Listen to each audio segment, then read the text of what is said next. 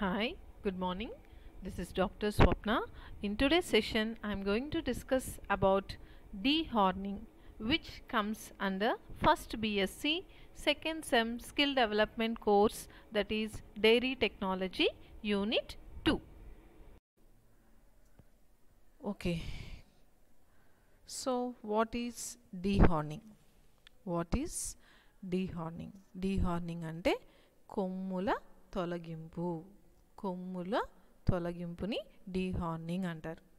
Either in cattle కానివ్వండి, cows కానివ్వండి, buffaloes కానివ్వండి, గోట్స్ కానివ్వండి, వేటిలో అయినా సరే కొమ్ముల్ని తొలగించడం, హార్న్స్ని మనం తొలగించడాన్నే డీహార్నింగ్ అంటారు. అసలు ఈ కొమ్ముల్ని అసలు ఎందుకు తొలగించాల్సినటువంటి అవసరం ఉందా అంటే డెఫినెట్గా వీటి యొక్క అవసరం ఉంది. ఎందుకని అసలు హార్న్స్ అనేవి వాటికి ఎందుకు అవసరం అవుతాయి అంటే టు ప్రొటెక్ట్ దెమ్సెల్వ్స్, వాటిని అవి రక్షించుకోవడానికి use చేస్తాయన్నమాట. To fight against the enemy, to fight against the predator. So వాటిని అవి రక్షించుకోవడానికి ఉపయోగపడేటువంటి హార్న్స్ ఈ డైరీ ఫార్మ్స్లో వీటి వల్ల చాలా డిసడ్వాంటేజెస్ ఉన్నాయి. సో డ్యూరింగ్ ట్రాన్స్పోర్ట్లో కానివ్వండి, లేదంటే డైరీ ఫామ్లో పాలు తీసేటప్పుడు కానివ్వండి, లేదంటే వెటర్నరీ డాక్టర్ ఏదైనా హెల్త్ కండిషన్స్ వీటికి బాగాలేనప్పుడు చూడటానికి వచ్చినప్పుడు కానివ్వండి, లేదంటే విజిటర్స్ వచ్చినప్పుడు కానివ్వండి, సో అవి it may leads to bruising. So కొమ్ములతో పొడిచేటువంటి అవకాశాలు ఎక్కువగా ఉంటాయి. అంతేకాకుండా విజిటర్స్కి, వెటర్నరీ డాక్టర్స్కి కానివ్వండి, అక్కడ పనిచేసేటువంటి లేబర్కి కానివ్వండి, వీళ్ళకే కాకుండా వాటిల్లో అవి ఫైట్ చేసుకునేటువంటి నేచర్ కూడా ఎక్కువగా ఉంటుంది. సో అందుకనే డీహార్నింగ్ అనేది కంపల్సరీగా డైరీ ఫార్మ్స్లో ఉండేటువంటి కౌస్కి, బఫెలోస్కి డీహార్నింగ్ అనేది చేయాలన్నమాట. Okay, coming to the introduction. డీహార్నింగ్ is the removal of the horns from cattle. So క్యాటిల్లో ఉండేటువంటి హార్న్స్ని రిమూవ్ చేయటాన్ని డీహార్నింగ్ అంటారు. And it is labour intensive skilled operation. అంటే ఇది శ్రమతో కూడుకున్నటువంటి నైపుణ్య విధానము అని చెప్తున్నాడు. శ్రమతో కూడుకున్నటువంటి నైపుణ్య విధానము. స్కిల్డ్ ఆపరేషన్ మీన్స్ నైపుణ్య విధానము. And cattle can have horns of different lengths, shape and size. So మనం క్యాటిల్లో అబ్జర్వ్ చేసినట్టయితే ఈ హార్న్స్ యొక్క లెంత్ కానివ్వండి, షేప్ కానివ్వండి, సైజ్ కానివ్వండి అన్నీ ఒకే విధంగా ఉండవు. వాటి లెంత్లో తేడాలు ఉంటాయి, షేప్లో కానివ్వండి, సైజులో, వీటన్నిటిలో కూడా మార్పులు అనేవి ఉంటాయి అని చెప్తున్నాడు. But all horns are detrimental to cattle and pose potential safety risk to cattle handlers. So వీటిని తీసేయటం ఎంతకైనా అవసరం అని చెప్తున్నాడు. ఎందుకని తీసేయటం అవసరం అంటే ఈ రక్షణకి ఉపయోగపడేవి ఇక్కడ డైరీ ఫార్మ్స్లోకి వచ్చేటప్పటికి అక్కడ పనిచేసేటువంటి వాళ్ళకి, పర్యవేక్షకులకు కానివ్వండి, యాజమాన్యానికి కానివ్వండి, వైద్యులను పరీక్షించేటువంటి వైద్యులకు కానివ్వండి, వీళ్ళందరికీ కూడా వీటి వల్ల హాని కలగజేస్తాయి. కాబట్టి హాని జరుగుతుంది, కాబట్టి కంపల్సరీగా వీటిని డీహార్న్ చేయాలి అని చెప్తున్నాడు.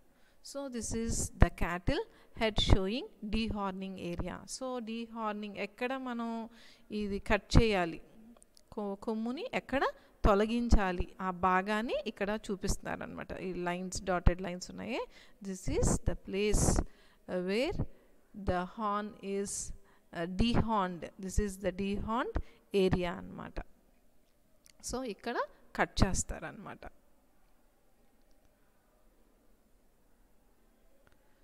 Okay, horned or tipped cattle. Horned or tipped cattle.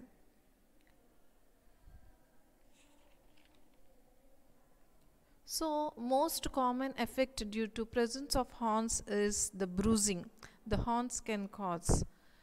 So ఈ హార్న్స్ ఉండటం వల్ల వచ్చేటువంటి డిసడ్వాంటేజెస్ ఏంటి అంటే first one, injury to other cattle especially in yards and during transport. So ట్రాన్స్పోర్ట్లో మీరు అబ్జర్వ్ చేసే ఉంటారు, ఈ లారీలో పెద్ద పెద్ద ట్రక్స్లో కానివ్వండి, వీటిని ఒక ప్లేస్ నుంచి ఇంకొక ప్లేస్కి ట్రాన్స్పోర్ట్ చేసేటప్పుడు చాలా ఆవులను కానివ్వండి, చాలా గేదెలను కానివ్వండి ట్రాన్స్పోర్ట్ చేయటం జరుగుతుంది, తరలించడం జరుగుతుంది.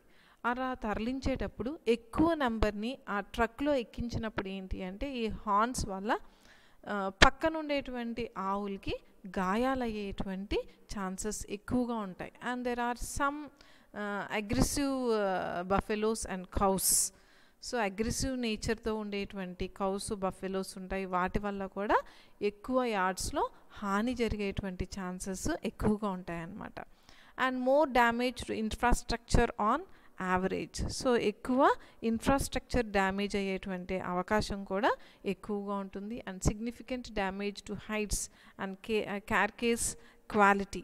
అంతేకాకుండా ఈ పశువుల యొక్క చర్మానికి, దేహానికి సంబంధించినటువంటి నాణ్యత కూడా తగ్గుతుంది అని చెప్తున్నాడు. And besides the need more space during transport. So transport చేసేటప్పుడు వాటికి స్పేస్ అనేది ఎక్కువ విశాలంగా ఉండాలన్నమాట, అంతేగాని గుంపులు గుంపులుగా ఎక్కువ నెంబర్ని ట్రాన్స్పోర్ట్ చేయకూడదు. They need more space. And such cattle are harder to handle in yards and are more aggressive to other animals besides being potentially hazardous to people. So కొమ్ములు ఉన్నటువంటి పశువులు ఏంటంటే ఎక్కువగా ఉధృతంగా ఉంటాయి, మనం అబ్జర్వ్ చేస్తూనే ఉంటాం. సో ఉధృతంగా means they are more aggressive అన్నమాట, చాలా రౌద్రంగా ఉండటం, దూకుడుతో ఉండటం కానివ్వండి, వీటి నిర్వహణ మరియు నియంత్రణ కూడా చాలా కష్టంగా ఉంటుంది అని చెప్తున్నాడు యార్డ్స్లో. And tipping means removal of the insensitive sharp end of the horn. It is called as tipping అంటారు దాన్ని. So insensitive part which is not sensitive, wear blood supply is not present. Blood supply లేనటువంటి పార్ట్ని insensitive part అంటారు. So tipping means removal of insensitive sharp end of the horn, that is called as tipping, is not dehorning. ఇది dehorning కిందకి రాదు అని చెప్తున్నాడు అన్నమాట. So దీన్ని కొమ్ము తొలగింపు క్రిందకు రాదు అని చెప్తున్నాడమ్మా. It neither reduces the bruising nor dangerous pose to other cattle and handlers. So వీటి వల్ల ఎటువంటి ప్రయోజనాలు లేకపోగా అధిక ప్రమాదాలు జరిగేటువంటి అవకాశము ఎక్కువగా ఉంటుంది అని చెప్తున్నాడు. And next coming to the హైజీన్కి వచ్చేటప్పటికి good hygiene is very important to prevent infection.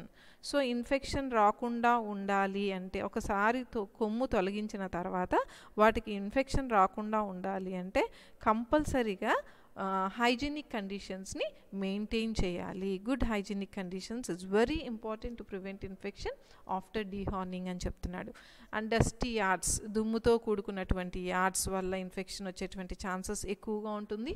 Wet days is nothing but the rainy days, వర్షాకాలంలో ఇన్ఫెక్షన్ వచ్చేటువంటి ఛాన్సెస్ కూడా ఎక్కువగా ఉంటుంది. వైరల్, బ్యాక్టీరియల్, ఫంగల్ ఇన్ఫెక్షన్స్ ఎక్కువగా వచ్చేటువంటి ఛాన్సెస్ ఉంటుంది. And dirty equipment. సో ఆ డైరీ ఫామ్లో యార్డ్స్లో యూజ్ చేసేటువంటి ఎక్విప్మెంట్, సామాగ్రి ఏదైతే ఉంటుందో వాటిని ఎప్పటికప్పుడు క్లీన్గా ఉంచాలి అన్నమాట. ఎప్పటికప్పుడు వాష్ చేసి డిజిన్ఫెక్టెంట్స్ తోటి వాష్ చేసి నీట్గా ఉంచాలి. లేదంటే with the help of equipments వల్ల కూడా ఇన్ఫెక్షన్ వచ్చేటువంటి ఛాన్సెస్ ఎక్కువగా ఉంటుంది. And high fly activity are all factors which lead to infection. High fly means క్రిమి కీటకాల వల్ల వచ్చేటువంటి ఇన్ఫెక్షన్, వీటి వల్ల కూడా. సో ఎక్కడైతే ఊండ్ ఉందో డెఫినెట్గా ఆ ఊండ్ దగ్గరికి ఈగలు, దోమల సంఖ్య ఎక్కువగా ఉంటుందన్నమాట. క్రిమి కీటకాలు ఎక్కువగా అక్కడికి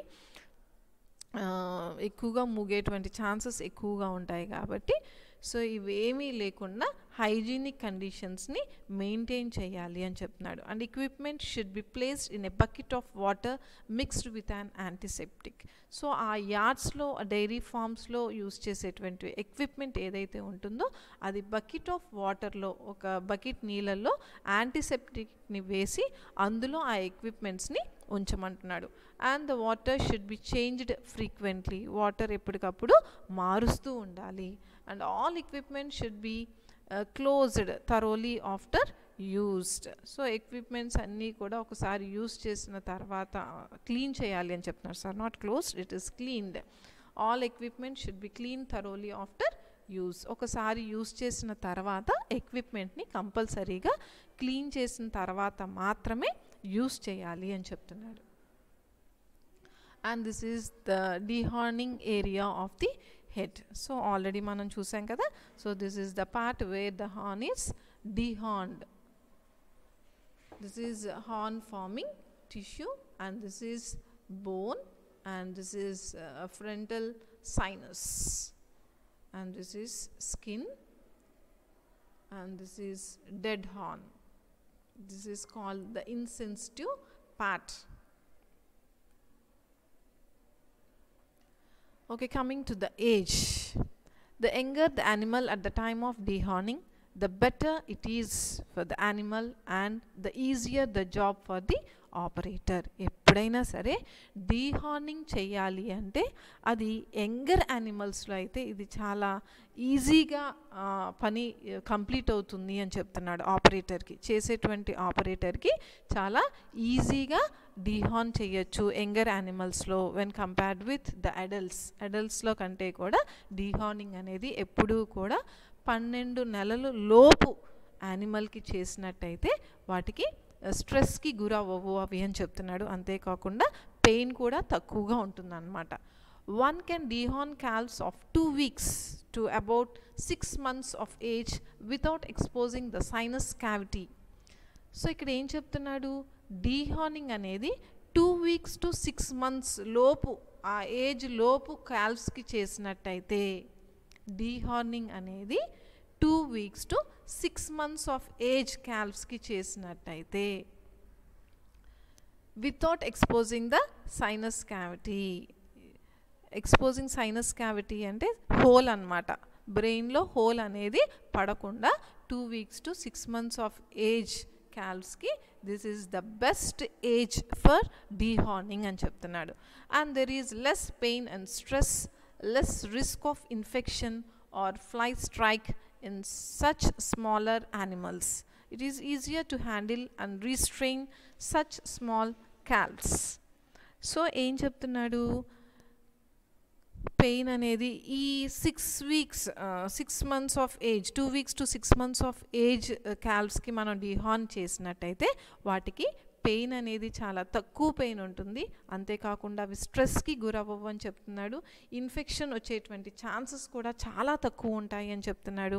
ఫ్లై స్ట్రైక్ కూడా ఈ క్రిమి కీటకాల యొక్క బెడద కూడా తక్కువగా ఉంటుంది చిన్న చిన్న యానిమల్స్లో అయితే అని చెప్తున్నాడు.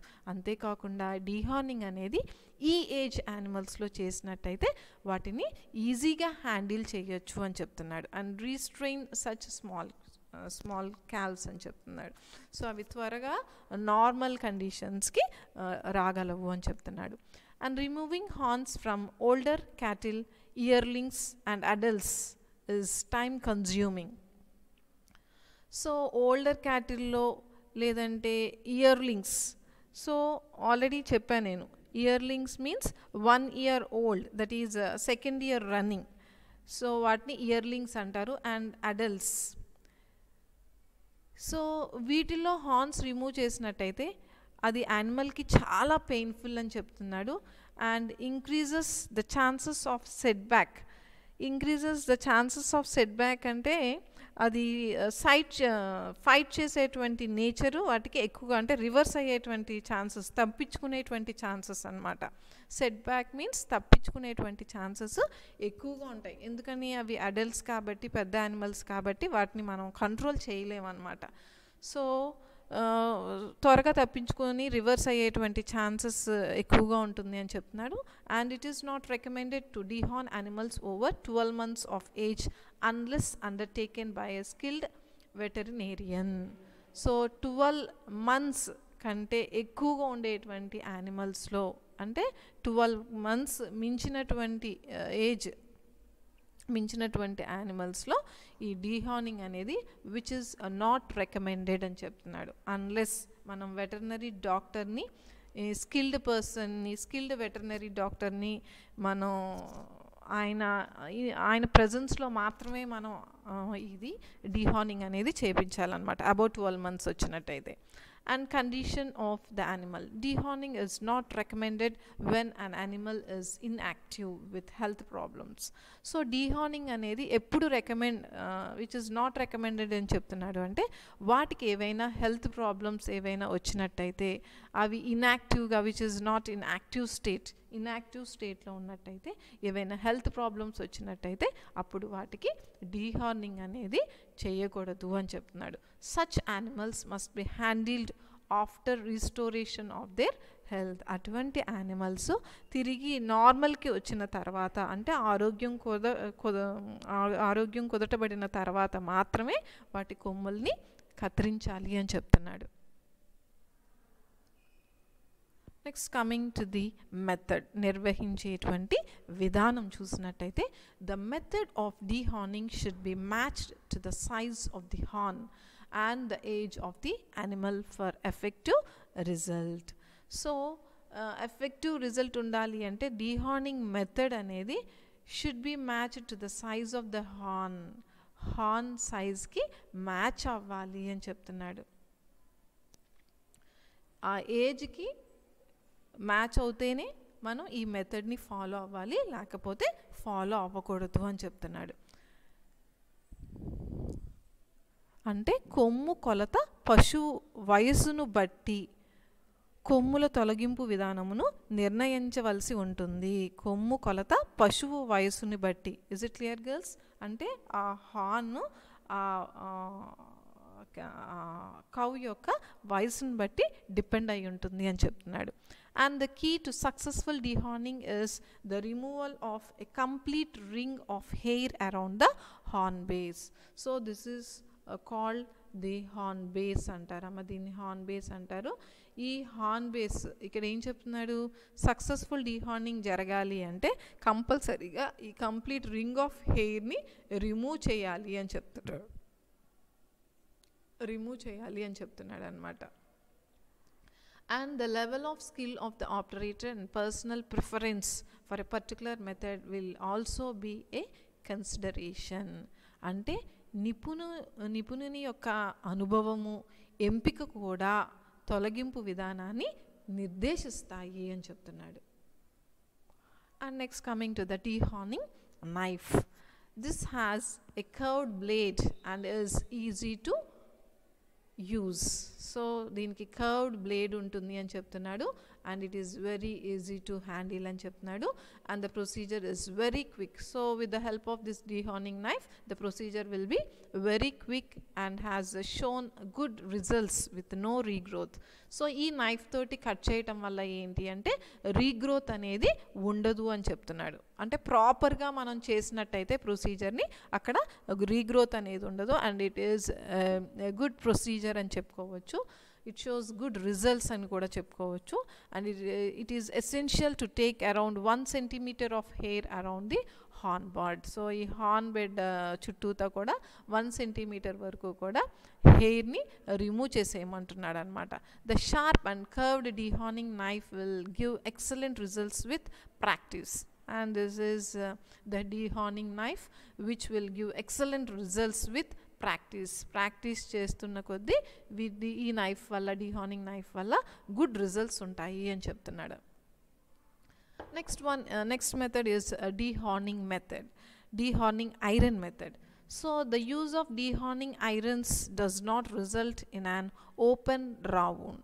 సో ఈ డీహార్నింగ్ ఐరన్ ప్రొసీజర్ని ఫాలో అవ్వటం వల్ల వీటికి రా వూండ్ ఓపెన్ వూండ్ అనేది ఉండదు అని చెప్తున్నాడు. డీహార్నింగ్ irons are made like number of branding irons and can come in a variety of sizes but usually have a diameter of 50 mm. ఒక్క నిమిషం.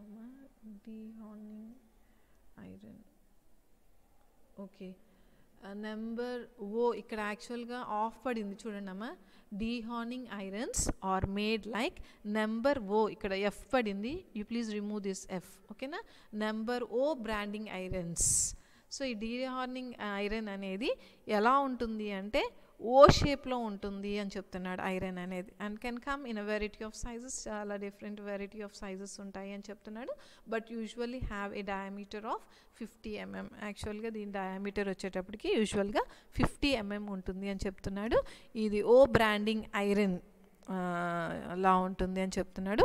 The hot iron is placed over the horn but and the surrounding tissue and twisted a few times. So ఎక్కడైతే ఈ horn బడ్ ఉందో ఈ hot iron, ఈ ఐరన్ని ముందుగా ఈ ఓ branding iron అని చెప్పుకున్నాం కదమ్మా, సో దాన్ని బాగా కాల్స్తారనమాట. బాగా కాల్చిన తర్వాత ఈ హార్న్ బడ్ ఎక్కడైతే ఉందో ఆ హార్న్ బడ్ మీద పెట్టి ప్రెస్ చేస్తారు. అలా ప్రెస్ చేయటం వల్ల ఏమవుతుంది అంటే ఆ హార్న్ అనేది కరిగిపోతుంది అన్నమాట. ఓకేనా? సో కరిగిపోవడం వల్ల ఏమవుతుంది అంటే హార్న్ అనేది అక్కడ డెడ్ టిష్యూ అనేది ఫామ్ అయ్యి అది పడిపోతుంది అని చెప్తున్నాడు. And this technique ensures that the blood supply is damage so that the horn bud area gets dried and drops of. ఒకసారి బ్లడ్ సప్లై అనేది ఆ ప్లేస్లో జరగలేదు అంటే డెఫినెట్గా ప్లేస్ అంతా కూడా డ్రై అయ్యి పడిపోతుంది అని చెప్తున్నాడు హార్న్ అనేది. And this technique is ideal for intermediate aged కాల్వ్స్. అంటే మధ్యస్థు వయసు ఉన్నటువంటి కాల్వ్స్కి this is the best technique, that is డీహార్నింగ్ iron technique అని చెప్తున్నాడు. Next method is scoop డీహార్నర్స్. So these are used by passing them vertically down the horn and pushing the handles outward, thereby scooping out the head of the animal. Scooping out అమ్మొక్క నిమిషం, ఇక్కడ scooping out తర్వాత పడలేదు. Scooping out the horn, అక్కడ horn రావాలమ్మా, horn పడలేదు. Scooping out the horn animal, ఇక్కడ చూడండి, thereby scooping out the horn. ఇక్కడ horn ఒకటి రాసుకున్నామా, scooping out the horn, full stop. Next, the head of the animal must be well restrained. Scoop dehorner. So దీన్ని scoop డీహార్నర్ అంటారు. So ఇది వర్టికల్గా ఆ కొమ్ము లోపలికి పెడతారనమాట. ఈ ఎల్లో కలర్ది మన హ్యాండ్లో ఉంటుంది. దీన్ని పట్టుకొని మనం ఇది కొమ్ము లోపలికి ఇన్సర్ట్ చేస్తాం. ఈ హోల్ ఉంది కదా, ఈ హోల్ని కొమ్ము లోపలికి వర్టికల్గా ఇలా ఇన్సర్ట్ చేస్తాం అన్నమాట. Scoop dehorners come in a number of sizes and it is important the right size instrument is used on the appropriate animal. So animal horn size ni batti manam scoop dehorner size ni kuda enchukovali అని చెప్తున్నాడు. అంతేకాని చిన్న యానిమల్కి larger స్కూప్ని use చేసినట్టయితే దానికి ఎక్కువ wound అయ్యేటువంటి capacity ఎక్కువగా ఉంటుందన్నమాట.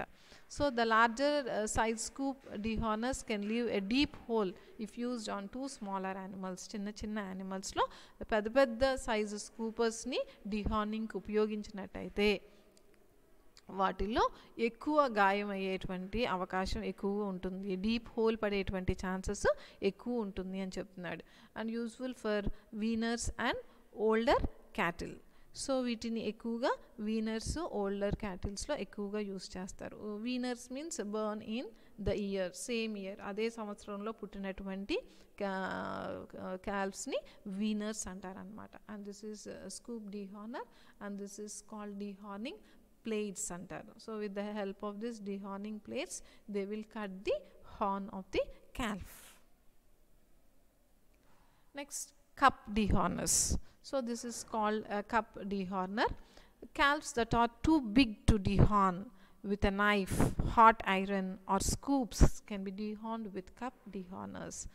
So పెద్ద యానిమల్స్లో అంటే డీహార్న్ చేయటానికి కుదిరినటువంటి యానిమల్స్లో, అంటే కొమ్ములు బాగా పెద్దవిండి కుదిరినటువంటి యానిమల్స్లో, అంటే నైఫ్తో కుదరదు, హాట్ ఐరన్తో కుదిరినటువంటి హార్న్స్, స్కూప్స్తో, ఈవెన్ స్కూప్స్తో కూడా కుదిరినటువంటి యానిమల్స్లో ఈ కప్ డీహార్నర్స్ని యూస్ చేస్తారు అని చెప్తున్నాడు.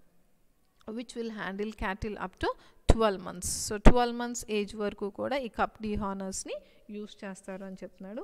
Again it is necessary to take a complete ring of skin around there horn base. So ఈ హార్న్ బేస్లో కంప్లీట్ రింగ్ ఆఫ్ స్కిన్ని రిమూవ్ చేయాలి అని చెప్తున్నాడు. Next one is guillotine dehorners, surgical wire, horn saw and tippers. గ్విల్లోటిన్ డీహార్నర్స్, surgical wire అంటే చికిత్సకు ఉపయోగపడినటువంటి తీగని surgical wire అంటారు. హాన్సా అంటే రంపము. And tippers are used on adult cattle. So వీటన్నిటినీ కూడా అడల్ట్ క్యాటిల్స్లో యూజ్ చేస్తారు విత్ లార్జర్ హార్న్ గ్రోత్. పెద్ద పెద్ద హార్న్ గ్రోత్ పెద్దగా ఉండేటువంటి వాటిల్లో వీటిని యూజ్ చేయడం జరుగుతుంది. And should only be used for tipping. అంటే ఓన్లీ యూజ్ ఫర్ టిప్పింగ్ అంటే ఈ ఇన్సెన్సిటివ్ పార్ట్ ఏదైతే ఉంటుందో అన్సెన్సిటివ్ పార్ట్ని మాత్రమే కట్ చేస్తారనమాట. ఓన్లీ షార్ప్ ఎండింగ్స్ని మాత్రమే కట్ చేస్తే that is called as tipping అంటారు. సో దిస్ ఈజ్ డీహార్నింగ్ నైఫ్ ప్యాట్రిడ్జ్ అంటారమ్మ దీన్ని. And this is called గ్విల్లోటిన్ డీహార్నర్. దీన్ని గ్విల్లోటిన్ డీహార్నర్. These are all equipments use for cutting the horns.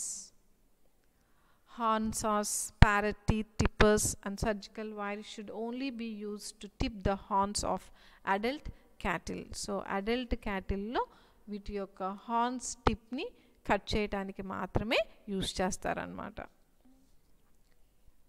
That means only the insensitive part of the హార్న్ని మాత్రమే remove చేస్తారు. If use to remove more horn are డీహార్న్ cattle, these instrument should then only be used by a skilled person. So ఎక్కువ horn cut చేయాలి అంటే కంపల్సరీగా skilled person ఆధ్వర్యంలోనే జరగాలి అని చెప్తున్నాడు. And the direction of veterinary doctor and local anaesthetic should be used. So కంపల్సరీగా పెద్ద పెద్ద హార్న్స్ ఎక్కువ హార్న్ రిమూవ్ చేయాలి అంటే కంపల్సరీగా లోకల్ అనెస్థీషియా ఇచ్చి under the guidance of veterinary doctor ఆధ్వర్యంలో స్కిల్డ్ పర్సన్ తోటి చేయించాలి అని చెప్తున్నాడు. And next coming to the treatment. Animals bleed freely after డీహార్నింగ్. So డీహార్నింగ్ జరిగిన తర్వాత బ్లీడింగ్ అనేది సాధారణంగా జరుగుతుందన్నమాట. And this is normal and helps to clean the wound. So ఈ ప్రొసీజర్ నార్మల్ అని చెప్తున్నాడు. This is normal and helps to clean the wound clean చేయటానికి ఉపయోగపడుతుంది అని చెప్తున్నాడు. ఒక నిమిషం అమ్మా. Next, fly strike is a problem when animals have an open wound, but if dehorning is carried out in a hygienic manner. So dehorning జరిగిన తర్వాత కంపల్సరీగా ఈ ఈగలు దోమలు క్రిమికీటకాల బెడద ఎక్కువగా ఉంటుంది అని చెప్తున్నాడు. సో కంపల్సరీగా హైజీనిక్ కండిషన్స్ని మెయింటైన్ చేయాలి అని చెప్తున్నాడు.